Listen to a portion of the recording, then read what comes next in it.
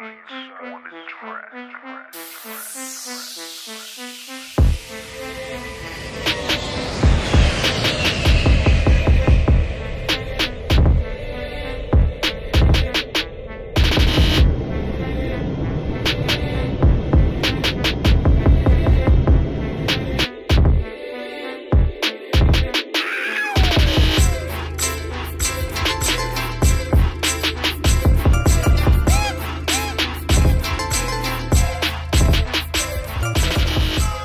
Shalom. This is Bishop Nathaniel of Israel United in Christ. I want to start off by saying thank you to all of our Booster Club members for your many donations and much more, your prayers. We visited faraway countries and strange lands. We've even spoken to dignitaries and were detained for spreading the glorious gospel in Cuba. The truth is that the descendants of the 12 tribes of Israel were scattered throughout the world. Help us on our journey as we continue to raise up the nation of Israel. 12 tribes worldwide.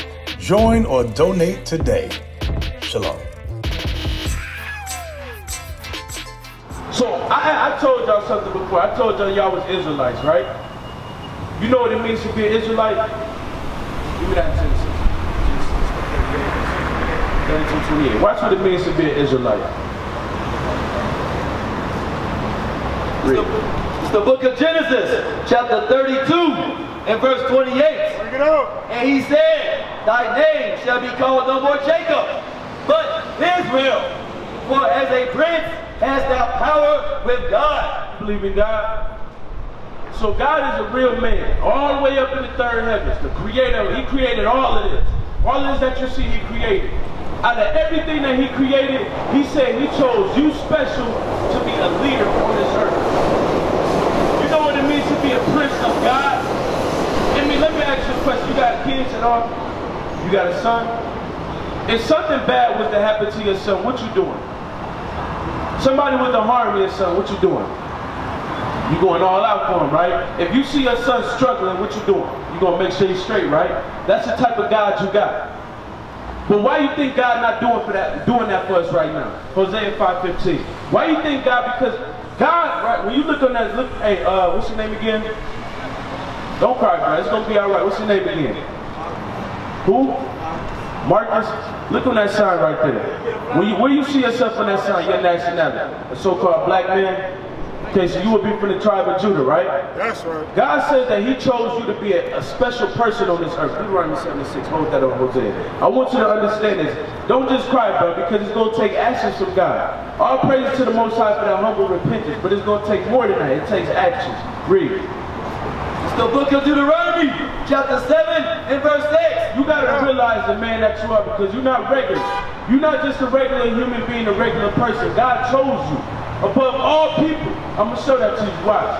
For thou art holy people unto the Lord thy God. God says the so-called blacks, Hispanics, and Native American man, y'all special to him. Y'all special to God. Read. The Lord thy God hath chosen thee. God says he chose you. You, Marcus, I'm talking about you. God said he chose you. Read. To be a special people. No, to be regular. Special people. God says you're special to him. I know this community beat us down. This world beat the black man down every chance it gets. He chose the so-called blacks, Hispanics, and Native Americans above all people. Meaning the Arab, the Chinese, the white man, every other man on this earth, God don't give a damn about. He said, I chose you to be, read it again. For thou art holy people unto the Lord thy God. The Lord thy God hath chosen thee. You chose it. You chose it. You chose it, read. To be a special people unto himself above all people. He was chosen above all people. Meaning when God created that other man, the white man, he didn't choose him. He chose you, Hosea 5:15, but God is upset right now. You know why God is upset? Because the hatred amongst us is at an all-time high. It's no love amongst the black man. God is upset right now because he sent his son, us right here, out here to come get you. And you know what a normal brother would do? They'll say, F what they talking about. We don't want to hear that. You stopped and took the time to listen. So when I found out I was an Israelite, I broke down in tears too. Because the world kill you. Every chance you get, they told you, your own people tell you, hold on, listen. Your own people say, don't be nothing but a real nigga. Just grow up and be a real nigga. The white man tell you be an inmate. He tell you be an inmate. The women tell you be a deadbeat. You ain't ish, you ain't gonna never be ish. You a dog, you this, you that. You ain't nothing. Everywhere around us, all around the board, the black man is getting beat up. We out here to tell the black man he the greatest of the earth. But the only way you can be that is if you stop being black and start being an Israelite. That's right. Start being an Israelite. You know what it means to be an Israelite? Keeping God's law. Because you cried when I told you was an Israelite. But what you got to understand is that God loves you and he chose you, but he upset with you right now. Imagine how the father feels when his sons turn against him. Imagine how a father feels when the sons that he created would rather serve everything else, would rather do drugs, would rather get drunk, rather get high than to serve him. Asked me if I had a child. My son was locked up for attempted murder and fucked me up. See the father and raised him and hurt him. This shit out here is terrible. It's terrible, but another thing is, but listen, bro, you want to know why it's terrible? And don't cry, don't cry, redemption on the way. You want to know why it's terrible? Because we failed. We got to acknowledge that we failed. We should have been better fathers. We should have been not even just fathers to our own children, fathers to the community. Right. Like they even tell you in the world, it takes a village. But when the village is out here teaching you to be a GD or a vice lord, how you expect us to last? The village that we're being raised in is pushing genocide. It's pushing genocide to our own people. Read. It's the book of Hosea, chapter 5 and verse 15. I will go and return to my place. So God says, I'm going to go and return to my place. To the third heavens. Read. Till they acknowledge their offense. Until you acknowledge your offense. You got to acknowledge that, God, I failed you. I went against you, God. You told me not to shave my beard, and I put a razor to it. You told me not to cut my skin, and I got tattoos. You told me to take one woman and get married. I was sleeping with everybody, God. You told me to keep the Sabbath holy, but I like to kick it on Friday and Saturday. I go to the club. So God says what? Read it again. I will go and return to my place. So God turned his back on you the same way you turned your back on him. You know what happened when God turned his back on us? We went into slavery. Our God started the same way that happened with you. When you stopped being there for your son, the white man was able to get him. He was there. I'm not saying he's innocent, I'm not saying he's guilty, but it's the system that's set up. They don't give a damn if we're innocent or guilty. They raising us to be inmates. That's why we got to go extra hard to save our kids. That's why we out here not to go extra hard for our kids. It's rigged against you. But you know why it's rigged against you? Because we'd rather be thugs. We'd rather be gangsters. It's a good thing in the black community to kill people. Just think about that. And then the thing is, how we so sick, we name a weed pack after it. Oh, what you smoking on, Tuka? What you smoking on, Doug? Just think of the sick society we living in. It's because our elders, the leaders that's supposed to be leading us, failed us. But watch what God say, read. I will go and return to my place. So you love God, right? Once you want to please God, read. You're going to find out, read. Till they acknowledge their offense. So the first thing you got to do is acknowledge. You evil. I'm wicked. You told me to put fringes on my garment, but I didn't. You told me to keep the Sabbath holy. I didn't. Today is the Sabbath. I'm supposed to be keeping it holy, no buying, no selling, but I'm not. So God says, I'm going to turn my back against you. Let's see how you do on your own. You think you got to figure it all out without me? Let's see how that works. Read. And seek my face in their affliction. They will seek me early. So God says, until you come back and seek him, he don't give a damn what happened. If you fall out here on your face, when you read the Bible, God says he's going to laugh at your calamity. God right now is giving you a chance of repentance through the prophets. 1 Samuel 2 and 3. You can't just look at this and just cry about it, bro, because God requires action. I know it broke you down. It break any man down in here that they Israelite. But what you got to understand about that real life God is that he real. He real. Watch this, read.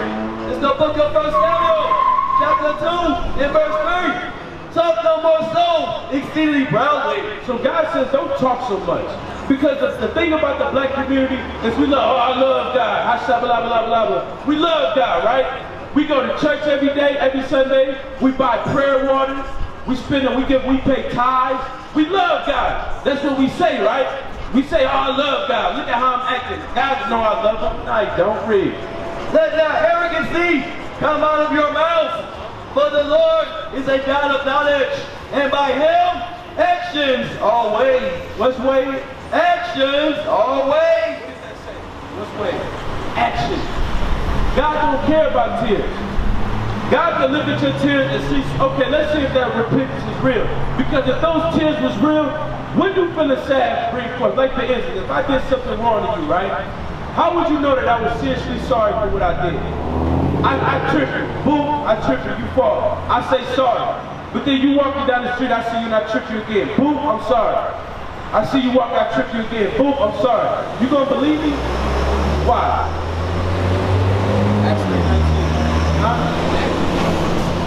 I keep doing it. So how can I sit there and say, I'm sorry for what I did, but I keep doing it? That's not sorry. God not buying it. He not buying it. The thing about God is he gonna get even more angry. Don't, because well, if you were to let me ask you a question, I want you to be honest. If you were to see these two images right here, just off the top of the head, which one would you think was Jesus?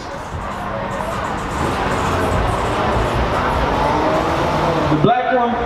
Okay, I'll pray. Read. It's the book of Acts, chapter 3, and verse 19. Repent ye therefore, and be converted. So I asked you a question. If I kept tripping you and saying sorry, you wouldn't believe me, right? What would make you believe me? If I did what?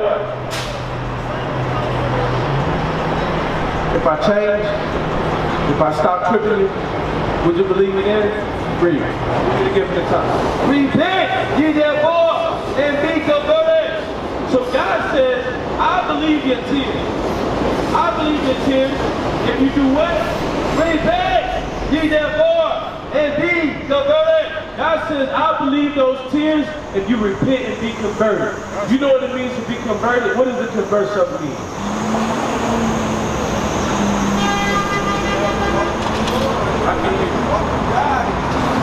To convert means change. Meaning if I live my whole life as a thug gangster, I gotta change and stop doing that. God says repent and change. You can't just cry and think that everything's gonna be alright. You gotta change, bro. You gotta actually bring forth fruits, meaning what? God weighs what? We read it earlier. What does God weigh? Action. God looking at action. We used to scream black power while heroin was pushed. But at the end of the day, nothing's in vain. IUIC has been given a vision. The tents of Judah has risen. Many has attempted the mission. Minor murmuring, omitting, and missing the mark. Just reading that he had the flame of fire in his eyes gave us the spark. We on Paul's mission. We out on the road, purple and gold. From Mexico, Cuba, Haiti, Ghana, Sierra Leone. 144,000 boots banging, concrete crackling. These are our men repented at heart. The scriptures is proof. IUIC, we deliver the truth.